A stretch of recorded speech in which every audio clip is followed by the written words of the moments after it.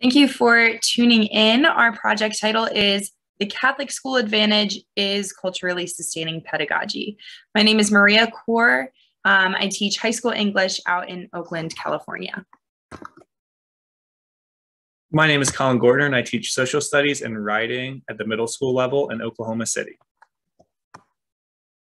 My name is Hanna Kemper. I teach high school math and theology in Tucson, Arizona. And my name is Hanna Kennedy, and I teach high school English in Brownsville, Texas.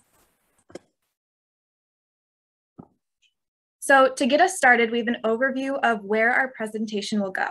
We'll start with definitions of the two concepts that make up our argument, culturally sustaining pedagogy, and then the Catholic social teaching and Catholic school advantage, which will include the history of Catholic schools, Catholic social teaching and its role in Catholic education, and then the Catholic school advantage. From there, we'll get into the meat of our argument, how the Catholic school advantage is culturally sustaining pedagogy. And then from there, we'll move into applications of CSP in Catholic school classrooms. So what this might look like for teachers on a day-to-day basis. So first, we're starting with culturally sustaining pedagogy. And just to begin, we have a definition of culture, sort of to ground where we're going and our discussion of CSP. So according to this definition, culture is the framework for human life that consists of people collectively using all the resources in their environment to achieve. It's part of all human groups.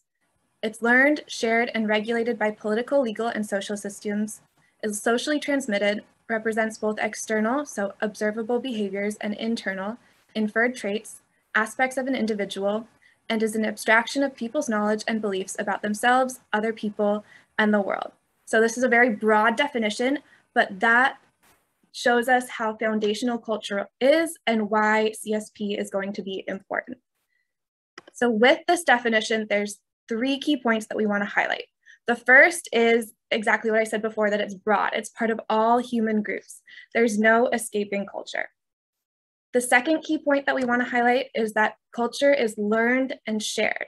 So we see other people acting out culture and they sort of share it with us. And that bleeds into this part, that it is socially transmitted, that it comes from other people. We watch, we learn, we take it in. And then the last piece is that culture has to do with beliefs about ourselves. So how we think of ourselves, how we think of other people, and then how we think of the world. So hopefully you're already thinking about how this applies to students in our classrooms, that it sort of underscores how they think about their own identity, how they interact with their peers and their teachers in the classroom, and then how they sort of encounter the ideas that we bring in and share with them, their approaches to that, their understanding, how they grapple with those concepts. So moving from this broad definition of culture into culturally sustaining pedagogy, we have a definition here that it is the seamless integration of students' cultures in teaching practices and curriculum. And even beyond this, culturally sustaining pedagogy really, at its core, seeks to interrupt social inequities. So it takes students' cultures and incorporates that into the curriculum, into the classroom environment, and it seeks to take those cultures, those students, and not make them objects in the classroom, but subjects, and so that they can take that and really sort of bring it out into the world. And that leads to our second point on this slide, that culturally sustaining pedagogy is necessary to meet the needs of the diverse students that we serve in Catholic schools. So with that, again, just to sort of reiterate its importance, culturally sustaining pedagogy, according to Geneva Gay in this paper, is empowering, transforming, and validating, especially from students from historically invalidated cultures. So culturally sustaining pedagogy originated from Gloria Ladson-Billings' culturally relevant pedagogy, where she worked with African-American students and bringing their culture into the classroom to sort of help them understand the world around them, their place in it, and how they can sort of go forth and disrupt social inequalities using their culture and understandings of their identity. And that has been shown to be a really powerful piece in making curriculum meaningful and relevant for students. To begin diving in, we're going to first look at Catholic social teaching and then the Catholic School Advantage, just to see how these two are tied together and then lend themselves to properly implementing CSP into the classroom. So to begin, just a very brief note on the history of Catholic education, just 3 main points here. Firstly, that Catholic education, though it has always existed in our country, it really started to grow in the 1800s in response to immigration, particularly because the Catholic school system served as a space for the preservation of ethnic and religious traditions of Catholic immigrants. So really there was a big protective feature over culture there. So today, the United States is home to 8,000 Catholic schools. That number is fluctuating, of course, but so that just kind of shows that it covers a lot of ground and that there is still a call for the preservation of different cultures around our massive country in the Catholic school system. So Catholic social teaching in Catholic education. Catholic social teaching, here on out called CST, is a series of guidelines that teach about building a just society and living lives of holiness amidst the challenges of modern society. There are 7 main themes or pillars, if you want to think of it like that, to CST. I'll focus on 5 today, but just to run through all 7 quickly. The first is the life and dignity of the human person. Second, call to family, community, and participation. Third, rights and responsibilities. Fourth, the option for the poor and vulnerable. Fifth, the dignity of work and the rights of workers. Sixth, solidarity. And 7th, care for God's creation. So dive in, we'll first take a look at the life and dignity of the human person. What that means in CST is that in order to have a moral society, we must uphold the dignity of each individual.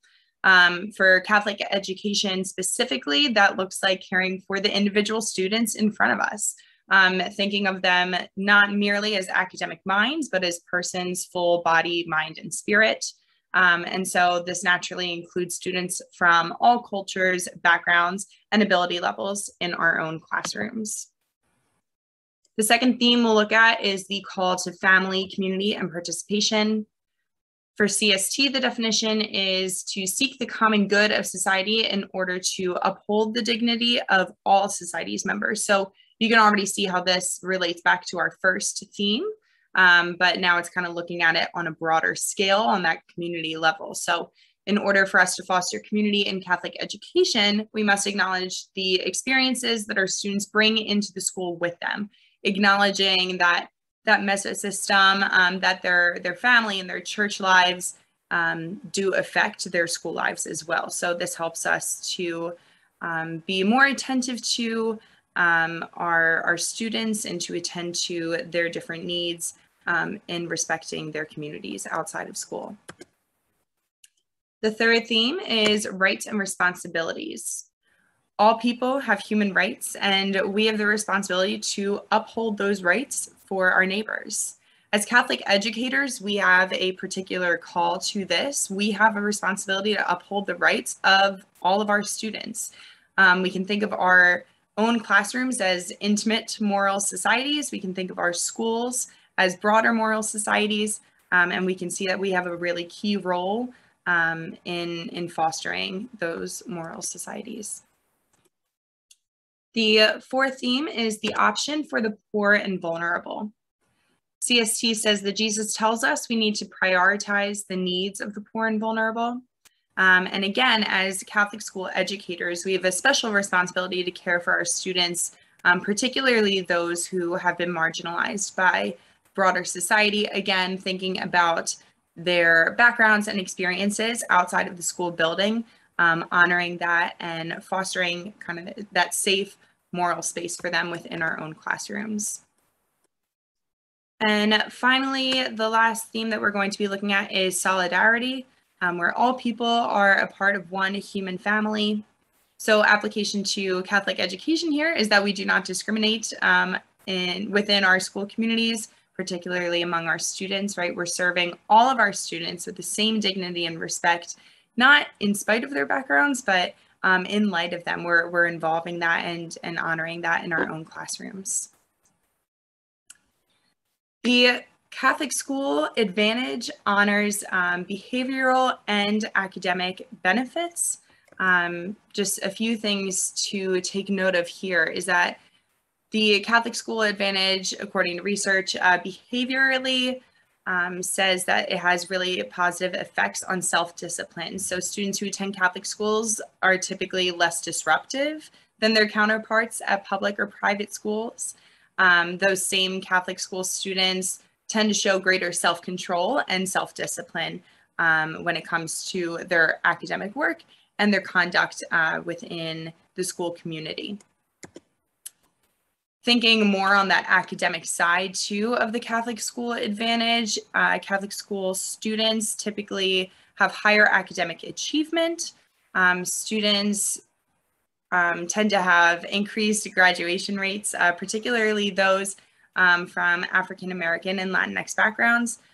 So again, that's honoring how Catholic schools incorporate different cultures and support typically marginalized peoples through the education system. And then the last academic benefit to note from the Catholic School Advantage is that educational attainment is less influenced by socioeconomic status within the Catholic school system. So we can see that there are behavioral and academic benefits to Catholic education. And we really credit that to the implementation of Catholic social teaching, kind of, again, fostering that moral society within the Catholic school, giving that space there. So with that, our primary argument is that the Catholic School Advantage, yes, it honors behavioral and academic advantages, but really it's that we are able to implement CST so that we can better attend to the cultural backgrounds and differences of our students. So with that, we say that the Catholic School Advantage truly is the opportunity to implement culturally sustaining pedagogical practices in our own classrooms on a regular basis. Now that we've defined culturally sustaining pedagogy and we've talked about how that's implemented into Catholic education, we wanted to give you some practical applications of how you can implement culturally sustaining pedagogy into Catholic school classrooms. First, I'm going to discuss how CSP can be incorporated into theology classrooms. One example, and these are meant to be very concrete, practical examples. So one example is to compare the plight of the Israelites to the struggles of African Americans and other ethnic minorities. So tying in, I know last semester I taught about the Israelites and how they formed a covenant with God and how that meant that they were met with various struggles along the way. So tying that into how other marginalized groups experience this on their own as well. Secondly, we can unpack the implications of the suffering of Christ on the suffering of other minority groups. So comparing and contrasting Christ's life to those of minority groups. Thirdly, we can talk about if Christ's suffering is redemptive, what does that say in our society today about suffering? And how are we upholding the rights of other people, as we talked about with rights and responsibilities in CST? Finally, we can compare the suffering of Christ to those experiencing police brutality. That's more of a modern day thing that we're seeing in our society. And we can make connections to, for example, the death of George Floyd. And we can compare this all back to things that we're learning in the theology classroom. So these are incorporated into the curriculum. They're not separate from it. Moving into science. So a couple of applications here. We can discuss genetics in the context of other cultural groups. So for example, we can talk about the prevalence of sickle cell disease among African people and how this affects their quality of life. And just how these groups are really affected by genetics that maybe we don't experience here in the United States as much. Then we can discuss chemical reactions in the context of prescription drugs, and we can lead this into talking about healthcare and talking about different ethnic minority groups and their access to healthcare, whether it be because of location where they're situated and access to doctors, or whether it be because they're immigrants and they're not able to access healthcare in the same way that US citizens are.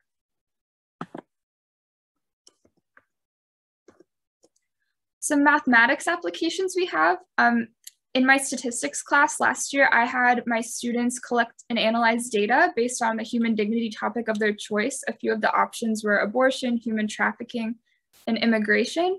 But the key point of this was to analyze data and to make connections and really see for themselves what these societal implications are. Another way to incorporate this into math and more of an algebra class would be to apply functions or exponential growth to topics like immigration or poverty in other countries, or disease, for example. Finally, a few other STEM applications we have. This year in my coding class, I plan to have my students analyze data from immigration patterns. I teach in a primarily Latino school, and a lot of my students are Mexican immigrants, or their families were. We can also look at, in light of COVID-19 pandemic, we can look at illness among unvaccinated populations. And then also in an intro to engineering class, you could have students create engineering drawings of a homeless shelter or a water filtration system, and then talk about who these would benefit in their local community and also more broader worldwide connections. We're going to continue with some ELA applications. There are a lot of opportunities for incorporating culturally sustaining pedagogy when it comes to English and language arts. So firstly, with English, one really great way is just to uplift model text from diverse writers.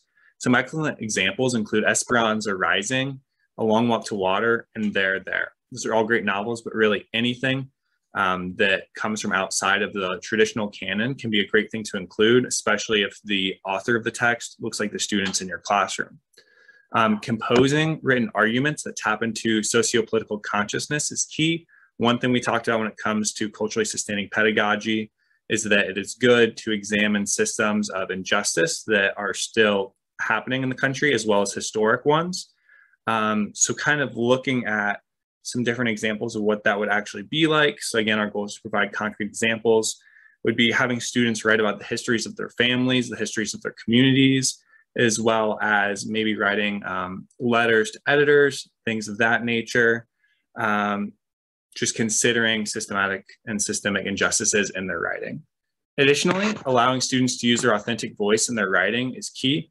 So if you have a lot of Latinx students, for example, you could have writing assignments where students are encouraged or allowed to write part of their poem in English and then maybe part of their poem in Spanish, and kind of incorporate their own language in their writing, and allowing that to be authentic and to kind of reflect the language that they would use at home and in their communities.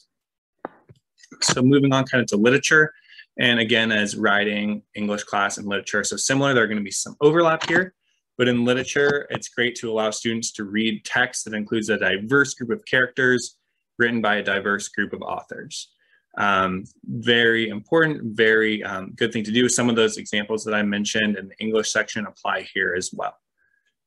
Knowing that text can be presented in multiple languages is key as well. Similar example, if you have a lot of Spanish speaking students, you could have like a poetry unit. This is something I did, and I had poems in English, and then I would have the poem with the Spanish translation underneath. You could also focus on doing a unit where you are reading poetry or some other form of writing specifically from the community where many of your families are from. Also, I think that another beneficial thing is to go beyond the traditional canon. So that can look like using literature from diverse authors that includes diverse characters, as well as using things that we don't typically think of as literature, but that have equally valid content that you can use to analyze and draw inferences from, and all of those things that we like to do in literature class. So using different things such as brochures, memes, artifacts, really anything that is culturally relevant and culturally sustaining is a good way to mix things up. Some key social studies applications include taking action. So learning about systemic injustices is a great first step, but then actually taking action to educate other students about those injustices, as well as maybe educating the general public, similar to writing class where you're writing op-eds or things like that, is a great way to show students that they have autonomy to change things and to actually take real and meaningful action. Emphasizing local history is key, especially because the local history of a community will oftentimes reflect the type of families who are in your school. You also may want to teach history, or you definitely want to teach history that is relevant to students, families, and communities. So again, if you have a lot of students from a particular background, it'd be great to include the history of students from that place. So in my school, about 10% of our student population is from Burma. So during our Southeast Asia unit, we made a point to go and study Burma, look at its geography, look at its history, look at some current events going on there. And that was really cool because we were able to empower students to kind of become the experts on a subject matter. So instead of just having the teacher be in charge and then having the students be the objects of the learning, the students became the subjects and they became the experts. Last point when it comes to social studies is devoting special attention to the history of marginalized groups that may be overlooked in the study of the United States history or world history or whatever type of history or social studies class you are teaching. So like in US history, American Indian history is oftentimes omitted after like 1900. So just bringing in narratives and bringing in perspectives of groups that are oftentimes overlooked would be an excellent place to start if you are trying to create a social studies classroom that emphasizes culturally sustaining pedagogy. So here are some of our references that I will flip through as I give just a little closing thank you. Thank you so much for listening to our group's presentation. We really hope that you learned a lot about the Catholic School Advantage, culturally sustaining pedagogy, and the confluence between those two concepts. Hopefully the applications for your classroom and our recommendations were helpful as well. We would be more than happy to answer any questions about this, and we're hoping this is a continuing dialogue. So this is certainly not us saying we are the experts on something, but it's saying, here are some ideas. We would be happy to hear what you have been doing in your classroom and what you have been learning about. We are eager to hear ideas that we could incorporate into our classrooms as well. So we hope to continue this. Thank you so much. We look forward to seeing you at our Q&A session. Thank you.